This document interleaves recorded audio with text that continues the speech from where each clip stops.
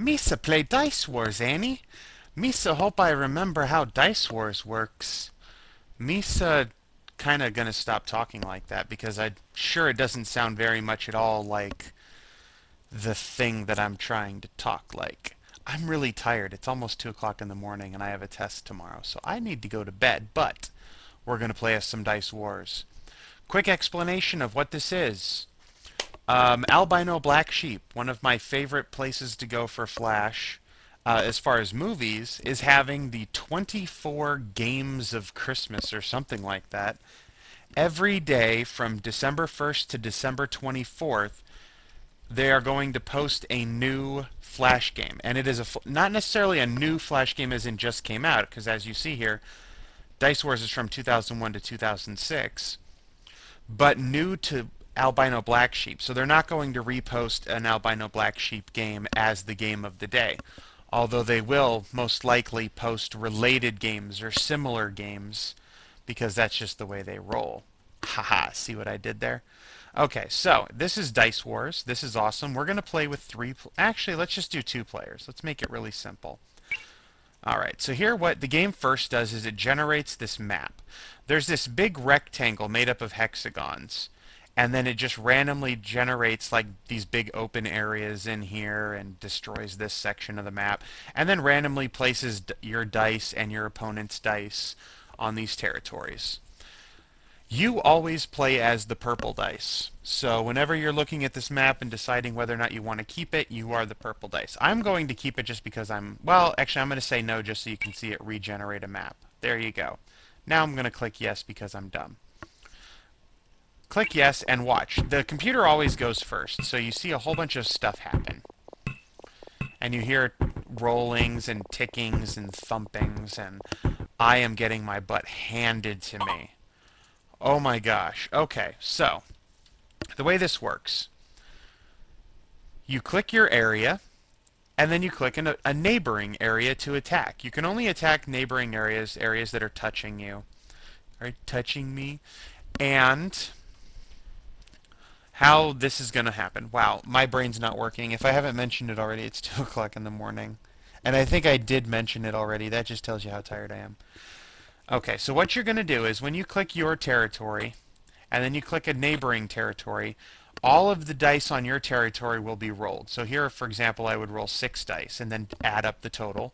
And he would get to roll 2 dice and add up the total. Whoever's total is bigger wins. If the attacker wins, all of your dice but 1 move on to the enemy territory. So if, here 5 of my dice would move forward, and 1 has to stay behind. If he wins, all of my dice but 1 die. Because the defender just totally wipes out attacking forces with the exception of that one lone guy who has to control territory. The second rule of this game is that you can't move dice around other than by attacking territories. So, for example, I can't take these, take 5 of the dice from this stack and move it on to this territory to make it stronger and then attack with this territory. That doesn't work. That's not how the game is played. So you have to plan out your attacks beforehand. Otherwise you end up trapping your pieces in the you can trap a big stack of dice in the back where there's nothing they can do. And the third thing is the way you get extra dice. You notice that at the end of this guy's round, a whole bunch of dice stacked up extra on his territories. At the end of your turn, you count up how many adjacent territories you have. So, for example, we're going to do mine because 22 is really big. 4. I have 1, 2, 3, 4 touching each other. So that is my biggest territory. Here I only have 2, and this guy's all by himself. So at the end of my turn, if I just clicked end turn, I would get 4 total dice. He, on the other hand, has 22 contiguous territories. So at the end of his turn, he gets 22 dice. This is why I feel like I'm kind of screwed here. So, how are we going to do this? We have to plan out our attack. It's really easy. Right here, there's only 1 die. Do I want to use this 3 stack to attack back here? If I win, I'm going to have 2 dice in the back, and I will be adjacent to my own territories, so I won't be able to move them forward. So that's kind of pointless. So instead, I'm going to use this 2 stack to attack, and I win. Yay! Then I'm going to attack 3 on 1, like that. Yay! And then I'm going to do a swing around the back here. Yeah, 23 wins. 15 wins. If you have 6 dice attacking 1 die, it's very hard for you to lose. Now you see I've mostly depleted this stack of dice. If I used this 3 stack against this 2 stack, and I won, I would have 2 dice here, and this big stack of dice right here would not be able to do anything. So instead, I'm going to attack this way. That's nice. 1, 2, 3, 4, 5, 6. 1, 2, 3, 4, 5, 6, 7. Alright, so I want to keep pressing the attack from this side, and I think I'm going to swing up, over, around. Well, actually, I want to take out this big stack, because if I can beat this stack right now, then he doesn't really have anything else in the area. It's also a good idea, since I know I've already taken my opponent down to 17 adjacent territories. If I can cut him off, unfortunately, there's not. I could cut 1, 2, 3 like that, and that would cut him his adjacent territories down to 3, 4, 5, 6, 7, 8, 9, 10. That would be kind of useful. Let's try that. That's going to be our strategy. We're going to go here.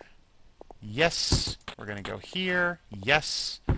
And now I'm going to attack with this stack again against this. 14 to 5. Yes. See, now he's down to 10, and I'm up to 16. This is going well. Alright, I have a 2 here that can attack this 1. 7 to 1 will beat him. I have a 2 here on this 2. No reason not to try it. I lost. You'll notice I lost a die. If this had been a stack of 4, I would have lost 3 dice and gone down to 1. Now, can I further cut him off? Not really. I have absolutely nothing that can attack this guy. So I'm going to have to take my chances here. I like having this strong territory. Although if I do take this, that'll cut another 2 off of him. So I'll just go ahead and take that one. Now he goes down to 8. I'm up to 18. And I'll end my turn there. The dice, I believe, are randomly assigned to your territories. So you don't really get a choice of where those extra dice you win go. So it's all the luck of the dice. I mean, as it makes sense. There, I just had my butt handed to me.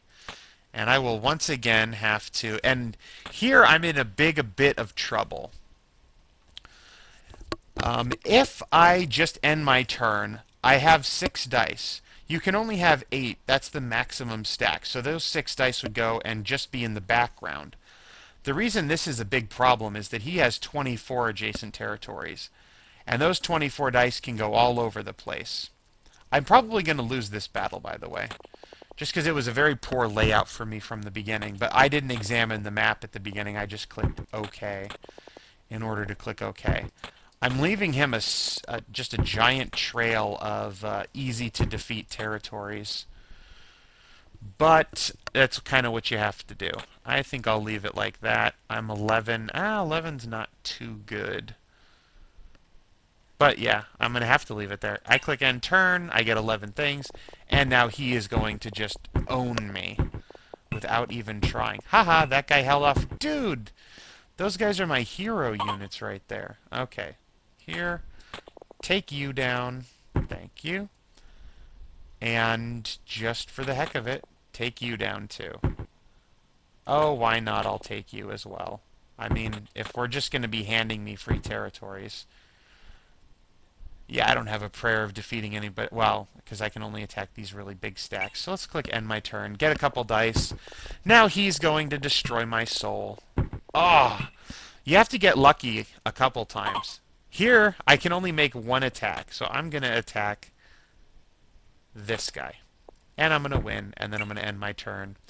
Get just a couple dice. Oh, man. I got lucky. That was very lucky right there. That was a huge stack of dice against this. Now, see, I only have 3 dice here, so I can only make 2 attacks, and my best chance is to go 1, 2. I could just end my turn, and actually that is, at some point, a smart idea. But I really need to expand my territory, if only to give myself a better front for attacking. I'm going to end it right there. And again, I only get one big stack, and my one big stack goes down. But now he's opened up the floodgate, because now I have my stack of 8, and I can do a quick little march through here. Take that, and I'm going to take this one, and I'm going to take this one, and I'm going to take this one, I'm going to take this one. Okay, and I'm going to leave it right there. So this is a cool little game. It really helps if you pay attention to the stacks at the beginning. Alright, you on this one. Thank you. You... Here it doesn't really matter which one I choose, so I suppose I'm going to go with you, because you're a slightly larger stack than this one. I could have gone with that one, but... Bah. And I want to take over you. Ooh, that one was close. End my turn. Get a few more dice. Now I've got a double stack right here. Aww. Now I'm paying the piper. End my turn. Actually, what I'm going to do now, because I've pretty much lost this game. It's not actually a given that I've lost it. I do still have a chance. I have made an epic comeback in this game. But it's all about how well the dice fall for you. So what I'm going to do is I'm going to go back up here. I'm going to show you a 7, which is the default. 8 players. See how many different colors there are? And you can see how spread out my territories are. So I'm going to click no. I like it when I can get a map where my guys are closer together, like here. My guys are already touching, and then I'm only one step away from getting all of my territories together. So I play this one. And the big problem is, as I've mentioned before, you don't get to go first. And in fact, here we're going to go 4th, which isn't too bad, but... look at that. You certainly have to be lucky. Okay, so here I just want to get my territories close to each other. I'm going to attack you, and I'm going to attack you. And the only thing... Well, actually, there's 2 guys that pose a threat to this territory, so I don't want to attack that. This territory has these 2 as threats, and I think we'll just leave it there. Again, I'm not going to finish this game because I'm going to end this video in just a moment. Ooh, man, I liked hearing those tinks when people attack my territory. I'm actually I'm known in my dormitory in undergrad for my epic defenses in Risk, which is funny because there's absolutely no skill involved, but people swear that, that's just my special skill in life. Man, light green is so OP. This game is imba. Alright, so I've got my guys. I'm going to swing through. I want to take over these green territories, especially because there's not really anybody that can attack them. And I will start by killing you. Ha! And then killing you. Ha! And that's it for that. And then...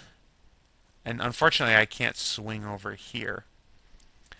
So I'm going to swing here, here, and leave it there. One of the things you'll notice is, like, by leaving these 1 die buffer zones, green, for example, can't attack from here at my guys. Whereas if I expanded 1 more territory over, orange could attack, or if I attacked here, green could swing through. So leaving those 1 die buffers on the edge for my opponent makes it easier for me. I can attack down here with impunity, however. Click. And that will allow me to... Good. End my turn. And get my dice and then attack next turn. So this is Dicewars. It's on the front page of albinoblacksheep.com. And I bet you can find it by Googling Dicewars. And it's a lot of strategy and a lot of luck, and it's actually pretty fun. I mean, I want to keep playing this game now just to see how far I can get, but play it. Awesome. Bye-bye.